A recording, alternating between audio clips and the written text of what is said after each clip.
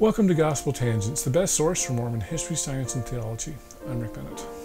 The modern LDS Church has not officially practiced polygamy for 130 years. However, Lindsay Hansen says it continues to shape the modern LDS Church. Why does she say that? To find out, you need to become a member of our newsletter.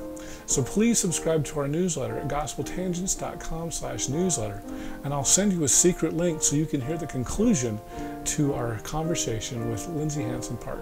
Sign up today.